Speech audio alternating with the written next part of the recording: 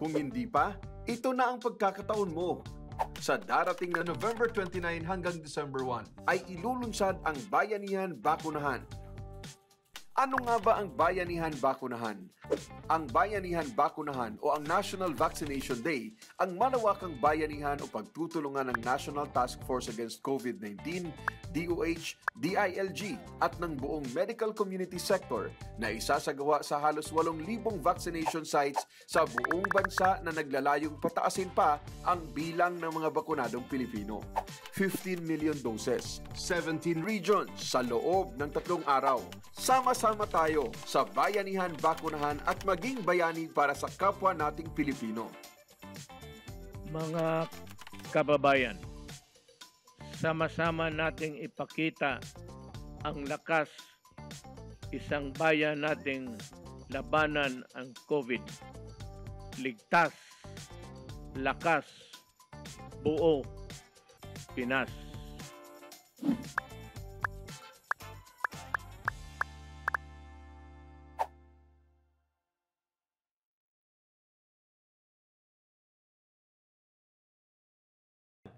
World Health Organization International Certificates of Vaccination and Prophylaxis. Number 2, VaxCert-PH, or number 3, National State Digital Certificate of the Foreign Government which has accepted VaxCert-PH under a reciprocal arrangement unless otherwise permitted by the IATF. In this regard, the following testing and quarantine protocols shall be observed in all ports of entry. First, a negative RT-PCR test shall be required to be taken within 72 hours prior to departure from the country of origin. Upon arrival, no facility-based quarantine and no on-arrival RT-PCR test will be further required, but the passenger is enjoined to self-monitor for any symptoms until the 14th day, with the first day being the date of arrival. Second, travelers merely transiting through non-green list countries, territories, or jurisdictions shall not be deemed as having come from or having been to said countries, territories, or jurisdictions if they stayed in the airport the whole time and were not cleared for such entry into such countries, territories, or jurisdictions by its immigration authorities. Third, the testing and quarantine protocols of minors shall follow the testing and quarantine protocols of the parent or guardian traveling with them, regardless of the minor's vaccination status and country of origin.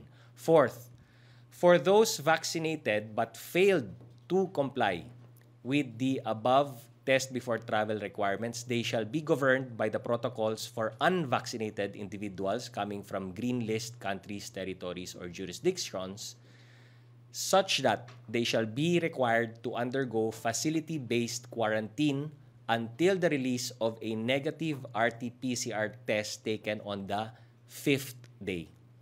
They will also be required to self-monitor until the 14th day of arrival, with the date of arrival being the first day.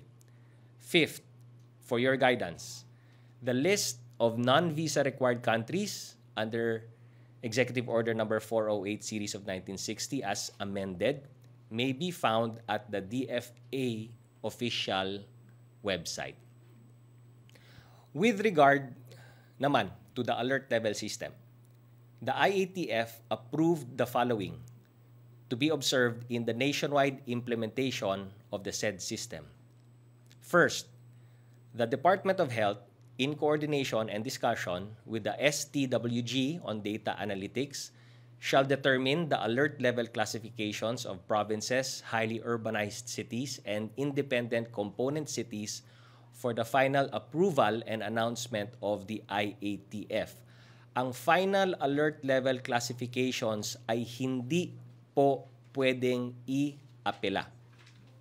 Second, recommendations for new alert level classifications will be given in time for the 15th and the end of the month. However, assessment of areas will be done weekly to determine areas requiring immediate escalation.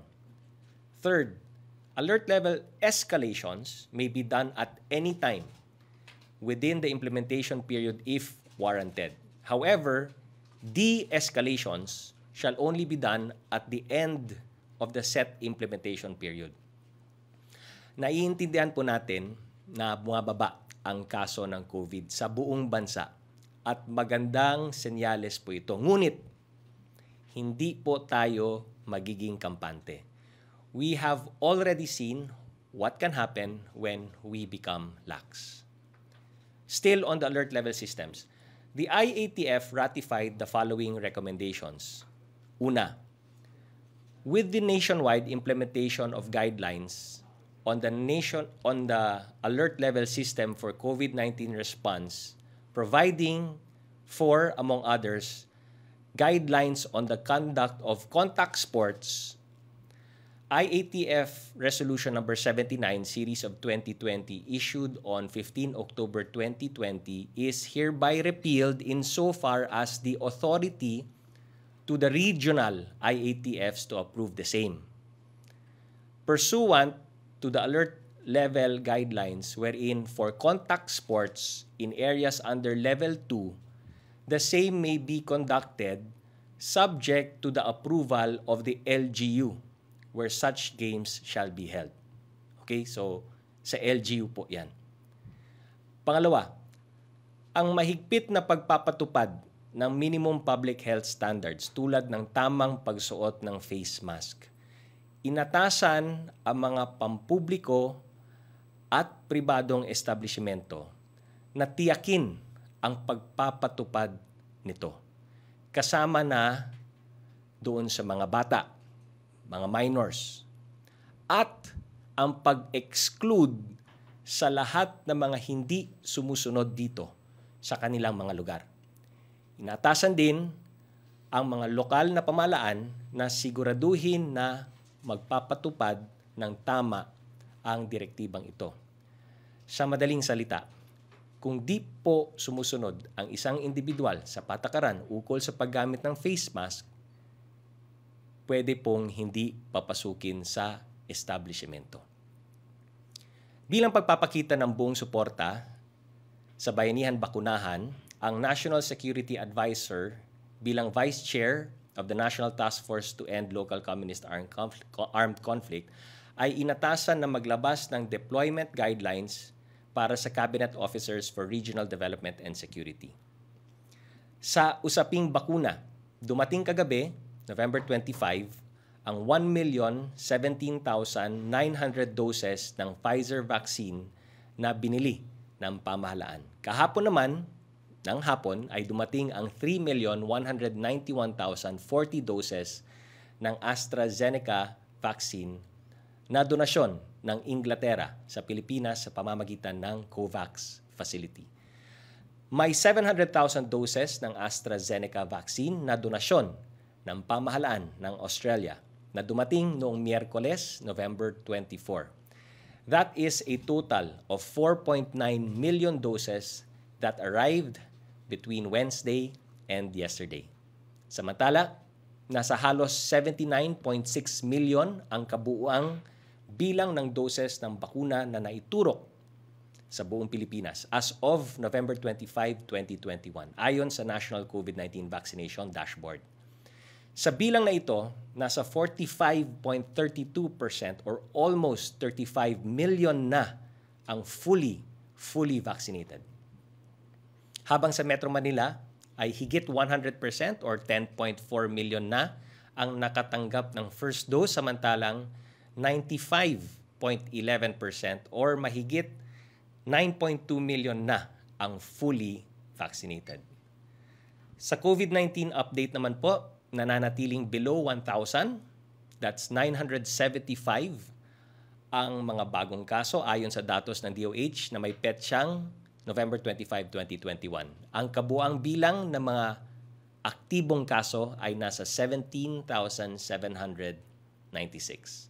Ang positivity rate, katulad ng last press briefing po natin, ay nasa 2.8% pa rin. Patuloy ang pagtaas ng gumaling. Nasa 97.7% ito.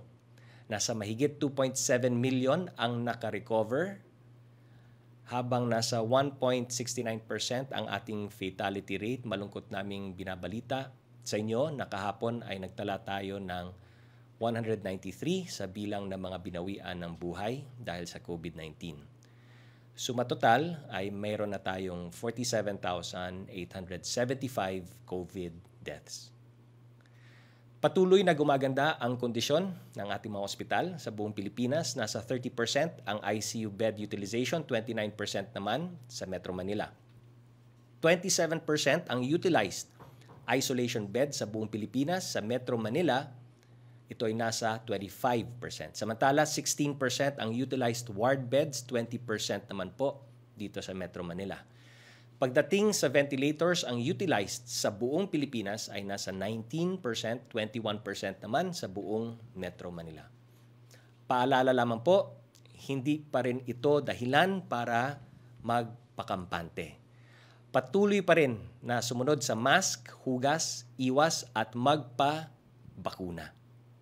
Ayon sa World Health Organization, and I quote, "Data suggest that before the arrival of the Delta variant, vaccines reduced transmission by about 60%. With Delta, that has dropped to about 40%. Dagdag pa ng WHO, vaccines save lives, but they do not fully prevent transmission. Kaya nga po, paulit-ulit naming pinapaalala na kung kayo ay bakunado na, patuloy pa rin po mag-mask, hugas, iwas para iwasang ma-infect ang sarili at maka-infect din ng ibang tao. 3 tulog na lamang ay National COVID-19 Vaccination Days na. Ayon sa Proclamation number 1253 na nilagdaan ng Pangulo noong Miyerkules, November 24, at nilabas ng aming opisina sa parehas na araw, ang mga empleyado at mga manggagawa na nasa pamahalaan at pribadong sektor na mababakunahan sa November 29, November 30 at December 1 ay hindi maituturing na absent basta magpakita lamang sila ng proof of vaccination sa nasabing araw sa kanilang employer. Magkita-kita po tayo sa Lunes para sa Bayanihan Bakunahan Launch. Sama-sama nating ipakita ang lakas, isang bayan nating labanan ang COVID sa pinagsamang puwersa ng national government at buong medical community. 15 milyong Pilipino ang ating babakunahan sa buong bansa. Ligtas, lakas, buong Pilipinas.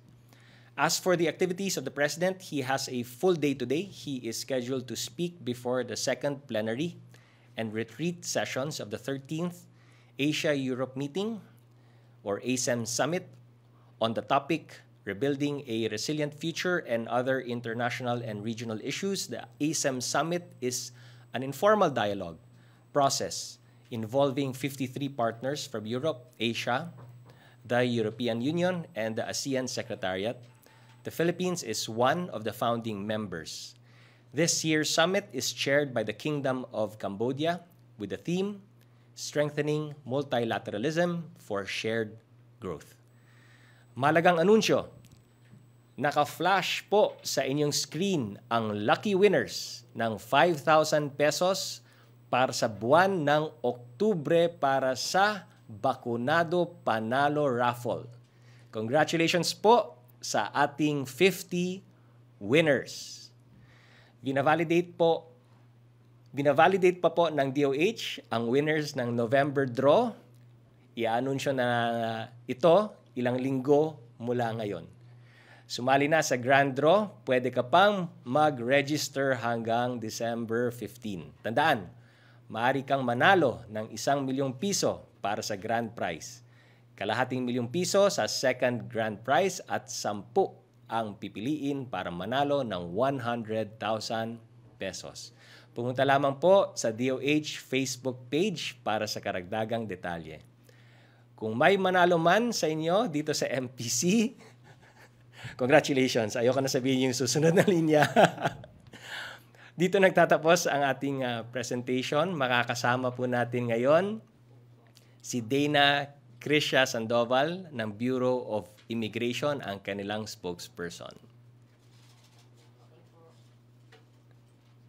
Magandang hapon po, Kabsec, and sa ngalan po sa si Commissioner Jaime Morente at ng buong Bureau of Immigration, magandang araw din po sa ating mga taga-subaybay.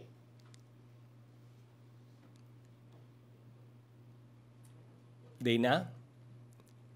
Hello, magandang araw, Kabsec. Yes. Dana, go ahead. Hello, there. Would you like to speak about yung natin, December 1 natin, na pagpapapasok ng ating mga those coming from green list countries, territories, and jurisdictions? All right po. Sa ngalan po ng Bureau of Immigration, nakahandaan na po ang BI dito po sa opening ng ating bansa, dito po sa pagpasok ng mga foreign nationals, ng mga turista starting on December 1. So we have implemented several changes para po maging ready and full force ang ating manpower during that period. So ang ating frontline personnel, in full force po yan. Banned po sila ngayon from filing vacation leaves during the holiday season. Lalong-lalo na po ay tumatanggap na tayo ng turista galing po sa ibang bansa. We have also maximized our manpower by adding 99 new immigration officers, and there's also another batch of immigration officers na inaantay po natin na ma-deploy din. And niresume na rin natin ang paggamit ng ating mga e-gates for arriving Filipinos. Makakatulong po ito sa mga OFWs lalong-lalo na nauuwi po ngayong Kapaskuhan. Malaki po yung naitutulong nito sa pagpapabilis ng pagpaproseso ng arriving Filipinos. Normally, it takes around 45 seconds for processing ng isang tao, isang individual. But with the use of the e-gates, bumaba po ito up to 8 seconds. Temporarily po kasi sinuspindi muna ang paggamit po nito during the pandemic, because there were fears na magkaroon ng contamination dahil hinahawakan po ito for biometrics capturing. But sa ngayon po, ito po ay nag-implement tayo ng strict sanitation measures para masigurado po na mamamaximize natin yung gamit po nitong e-gates at makakatulong dito sa pagpapabilis ng proseso sa arriving passengers. And meron din po tayong rapid response team. So lahat po ng immigration officers na nakadeploy sa back-end offices, naka-standby po yan kung sakali pong kakailanganin po natin ng added manpower for the holiday season. Maraming salamat, Dana. At pumunta naman po tayo sa mga questions from the media. Yusek Rocky. Yes, good afternoon, Secretary Nograles and kay Ms. Dana. Question from Mela Les Moras ng PTV and Jermaine John Punsala ng ABS-CBN. Same question din po with Tuesday nyo ng DCBB. Metro Manila mayors last week said they would let the IATF decide on mobility curbs for children aged 12 below. How soon can we expect this decision? Yung IATF po ay magre-reply letter na po sa Metro Manila Council, maging sa mga mayors na nagsulat po sa IATF. So, IATF will be replying to their letter regarding that question or issue or concern po nila. At kagaya ng nabanggit ko na nga kanina sa ating latest resolution ng IATF, yung mga establishments po, lahat po tayo, public and private establishments, unang-una sa lahat, kailangan po natin talagang ma-implement na lahat ng pumapasok labas ng ating mga establishmento ay dapat naka-minimum public health standard protocol. Sinusunod nila ang minimum public health standards.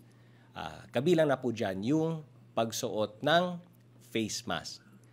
So, meron pong authority ang mga establishments na doon sa mga hindi nagsusot ng face mask or hindi kaya magsuot ng face mask, kabilang na po dito yung mga menor de edad, ay meron po silang authority na hindi po papasukin sa kanilang establishmento. At kami po ay nananawagan sa mga LGUs to ensure that this is strictly being enforced. So, ganun na lamang po. ang kasagutan, ang desisyon ng IATF tungkol sa concern po na yan. Opo.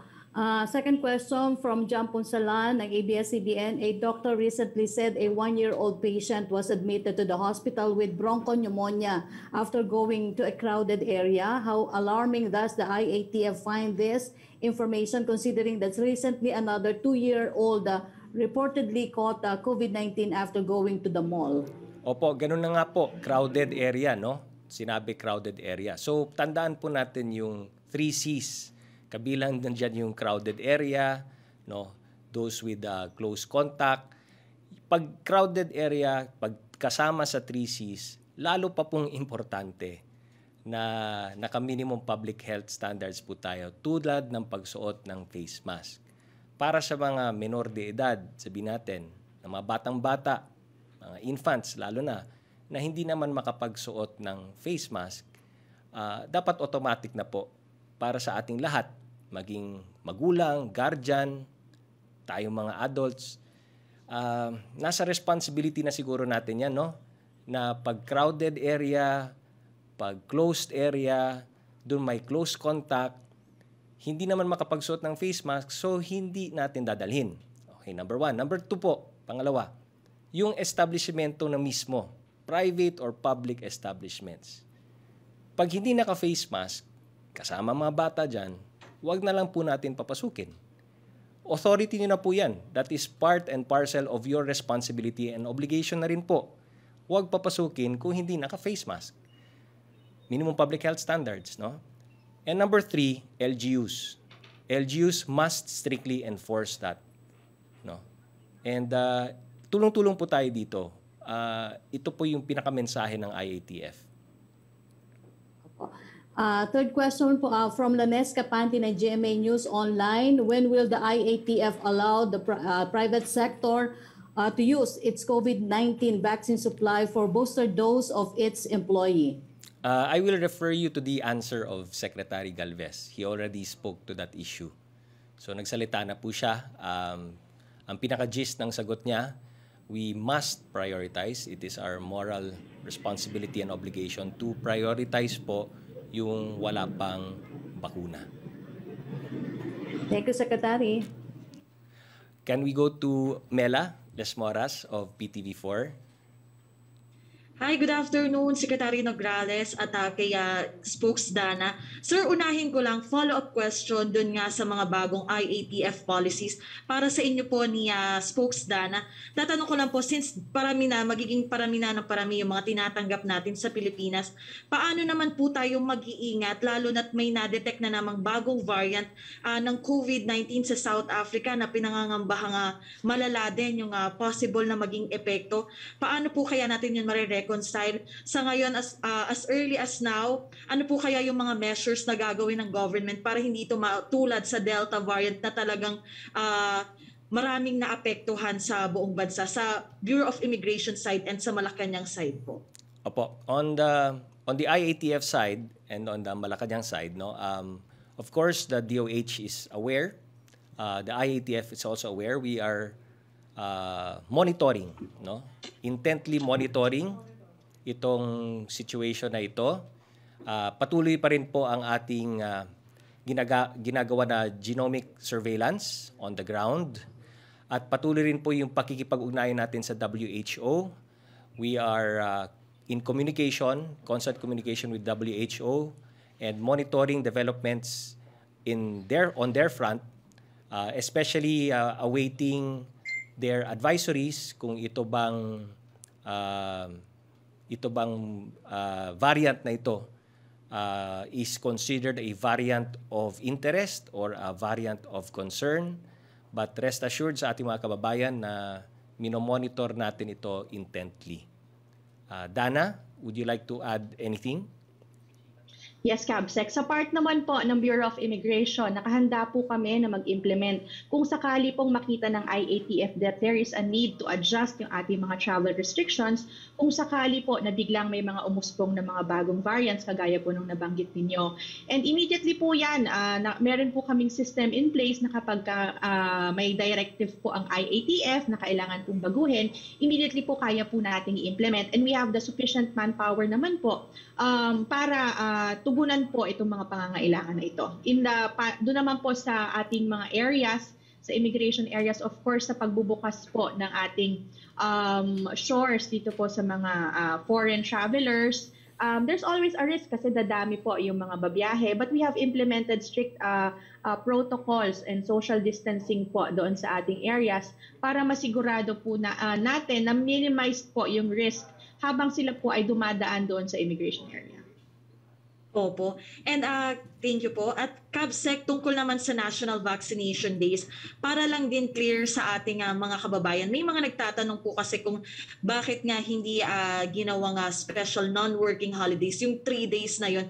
And just a situational, just for the record, kasi yun nga may mga kababayan tayo like senior citizens or may comorbidities. So kung kasama lang, kunyari anak na sasamahan yung nanay niya na may comorbidities or a senior citizen, hindi i-absent siya sa trabaho dahil hindi siya yung mismong nagpabakuna. Yung mga intricacies, the mga details na yan, I suppose will be between the employer and the employee na pag-usapan nila. Base naman dito sa IATF at sa mga issuances na pwedeng ibigay ng national government, dito lang po tayo sa general rule.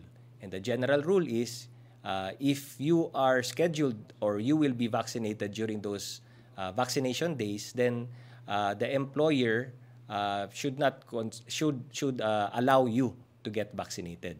So dito lang po tayo sa general rules. Sa mga particulars po, that's really between the employer and the employee para mapag-usapan nila yan. And to answer your question, the reason why hindi po siya holiday ay dahil naman po, of course, number one, kailangan nating paandarin ang ating ekonomiya, lalong-lalo sa panahon ngayon. Let's use this, itong pagbaba ng cases ng COVID, magandang nakita na yung numero. This is really our chance and opportunity to rebound the economy. That being said, syempre, kailangan natin na magtrabaho. No? At ang i-exempt lang doon, yung hindi pa bakunado at kailangan magpabakuna during those 3 national vaccination days. So, ganun po yung logic behind the decision. Opo. Pero sir, sa government side, handang-handa na po ba tayo? All set na po ba yung mga vaccines po ba natin ay nakadeploy na sa iba't ibang lugar? Opo. Lahat po yung deployment, lahat ng assignments, lahat ng tasking at responsibilities down to the regional level at pakikipag-ugnayan po natin sa mga LGUs ay napaghandaan na po nating lahat.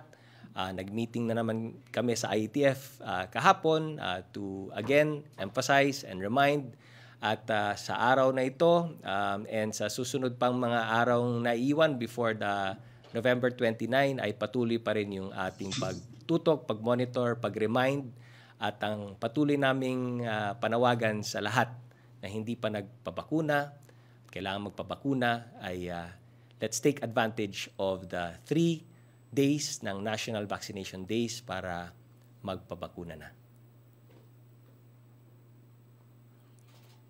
Yes, back to Yusek Rocky. Yes, thank you, Secretary. From Melales Moras pa rin po, and Lanes Capanti, what is the palace message daw po to China who is asking the Philippine government to remove BRP Sierra Madre in Ayungin Shoal? Nagsalita na po si Secretary Lorenzana tungkol sa issue na yan.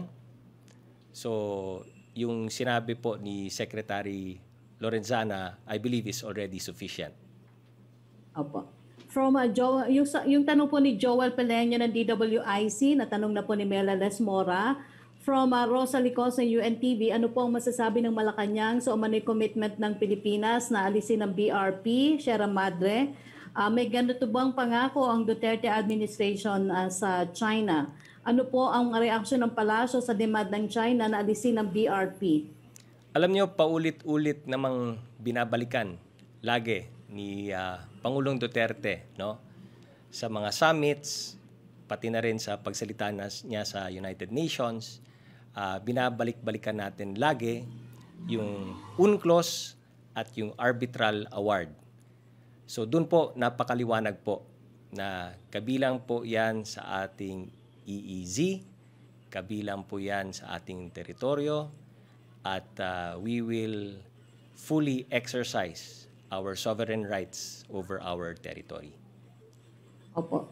Second question po niya, ano daw po masasabi sa suggestion ni Senator Lacson na reinforce o refurbish ang BRP Sierra Madre? Sierra Madre, bakit kayo sang-ayon o di sang-ayon dito?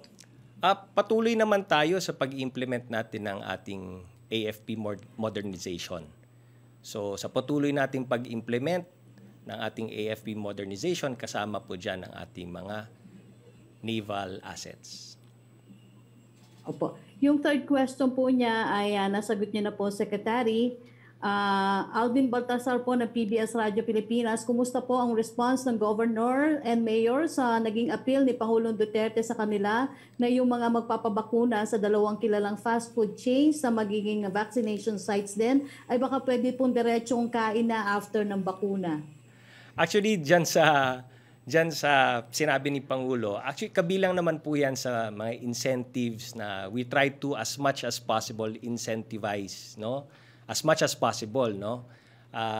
People para maengganyo sila na magpabakuna, no? But operationally, pagdating po sa ground, it's really up to the mayors, governors on how they will implement yung pag-incentivize. Ngayon, meron din po tayong mga private sector partners na nag-o-offer ng kanilang mga lugar as vaccination sites para hindi na po hassle for the public, no? At para mas maraming vaccination sites, mas maging madali at mas ma-maintain natin ang social distancing pag mas marami tayong vaccination sites. So lahat po yan ay kabilang at kasama dito sa mga plano, sa action plan, sa pag-draw out natin ng national vaccination days natin. So on the ground, it's really up to the mayors and governors on how they will operationalization put this into operation, lahat ng mga nasa framework at lahat ng na-draw out natin sa ating action plan.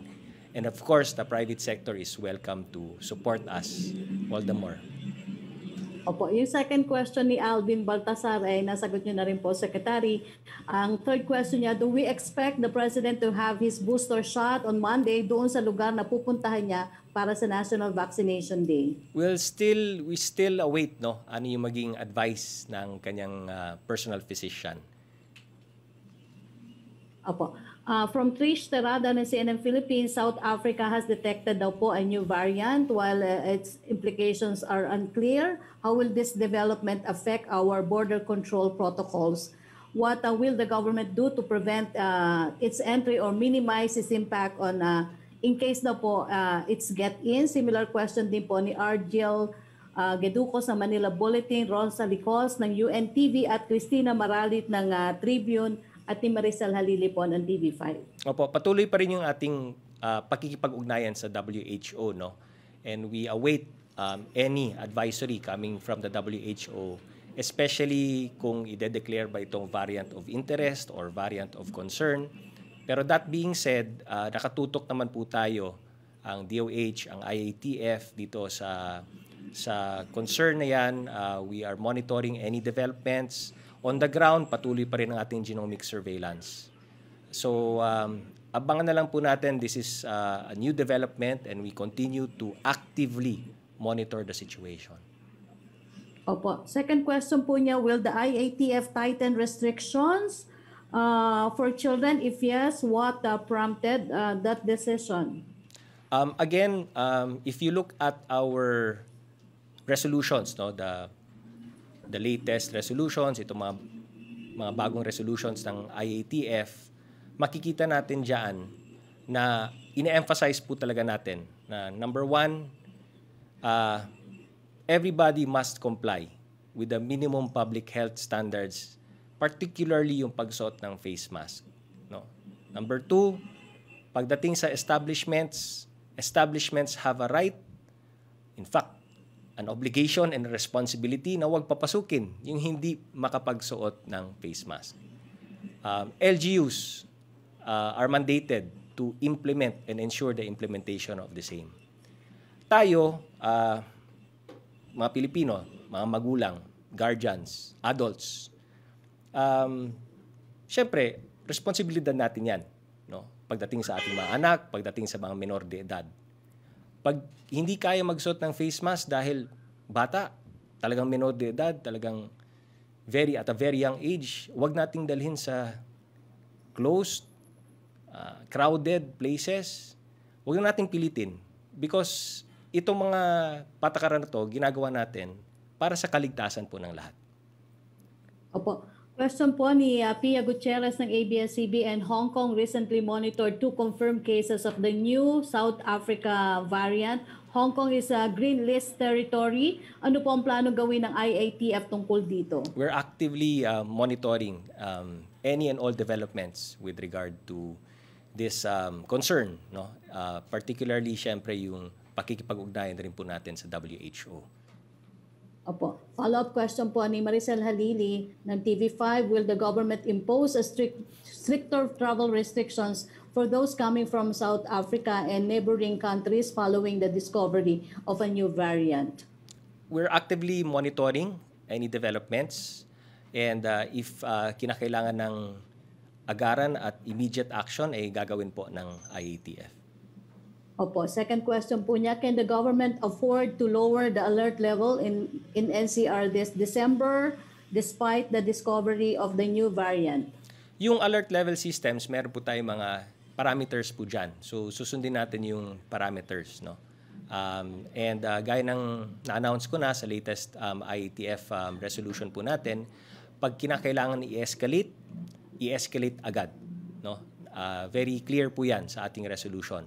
Yung de-escalation gagawin natin every 15th and end of the month. Yung ating pag-monitor din kung anong alert level system ang bawat area, we do it weekly. But in terms of escalation, kung kinakailangan, asap agad yan. Opo. From Jonah Villaviray na Asahi, Manila, what did the President speak about in his intervention at the Asia-Europe meeting o ASEM Summit? Did he raise the Ayungin Shoal attack to highlight the need for greater multilateral cooperation to ensure freedom of navigation in the South China Sea? Malacañang will issue a statement immediately after the conclusion of the event. Opo. Question from Celerina Monte ng NHK, ganun din po ni Jerome ng Reuters. Entry po ng clarification daw po sa entry ng foreigners. Why is it only December 15, 2021? That's a good question. This is something that we are doing step by step. So, ang nilabas na resolution ng IATF is hanggang December 15. But if upon the implementation of this ng December 1, syempre, imo-monitor natin. We will make proper adjustments kung kinakailangan while we are monitoring its implementation on the ground. And if we will extend it, we will extend it. So right now, the IATF is just prepared to release a resolution that says up to December 15. Pero pag nakita naman po natin na maganda ang implementation nito, ay i-extend natin yung dates. Opo. From Julie Aurelio ng Philippine Daily Inquirer, may I ask for the palace reaction on the coalition of Bongbong Marcos and Sara Duterte Carpio with the ex-President Arroyo and Estrada's political forces? Does President Duterte feel threatened or intimidated by this consolidation of forces by his daughter and ex-Senator Marcos? That's a political exercise and parties are free to do what they think they should do, basta well within the parameters of our election laws. Opo. Question from Dario Agnote of Sinwa. Kasama po ba daw yung tourists dun sa mga foreigners from non-visa countries? At ang tanong naman po ni Jerome ng Reuters, for tourists na ba yung fully vaccinated foreigners? Opo, let's give it to Dana. Dana? Yes po, yes, Cabsec. Good afternoon. Starting po, December 1, yes, yung mga tourists po coming from the green list countries within the last 14 days, kailangan po, very particular tayo doon, kailangan doon sila sa green list countries nang galing within the last 14 days, pwede pong pumasok. So yung EO408 po kasi yan ang nagsasabi po na sila po ay visa-free, pwede po silang pumasok dito. These are 157 countries, nationalities that may enter, but kailangan po nang galing po sila doon sa 44 na green list countries. Opo. From Ms. Dana, may tanong po si Vance Fernandez. With the reopening daw po of a lot of economic activities in the country in the past month, what does the Bureau of Immigration project of outgoing Filipino travel? Is there an expected projection of increased numbers of people immigrating out of the country for things such as work, vacation? Actually, overall, bumaba yung movement ng people in and out the country during the pandemic. But slowly, as the economy recovers, and then pati yung mga other countries ay unti-unti pong nag-open ng kanilang mga borders, we're seeing more movement of people, both coming in and out of the country. So siguro by the end of the year or early next year, mas makakakita tayo ng higher figures than the ones that we have seen for 2020. Opo. Secretary Nograles, yung tanong po ni JP Soriano ng GMA News about Ayungin Shoal at China issue ay nasagot niyo na rin po. Opo. Secretary Nograles, salamat po. Thank you, Ms. Dana, and thank you, MPC. Thank you very much, Yusek Rocky, and we'd also like to thank Dana Crisha Sandoval ng Bureau of Immigration. Mga kababayan, sa kabila ng maraming hamon at tagumpay, nananatili ang pangangailangan para sa pinagkaisang adhikain, para sa paghilom at pagbangon ng bayan. Hanggang ngayon, nananatili ang ating panawagan, kailangan nating magtulungan. Maraming salamat po, ingat po lagi, God bless, and have a happy weekend po. Bakunado ka na ba? Kung hindi pa, ito na ang pagkakataon mo. Sa darating na November 29 hanggang December 1 ay ilulunsad ang Bayanihan Bakunahan. Ano nga ba ang Bayanihan Bakunahan?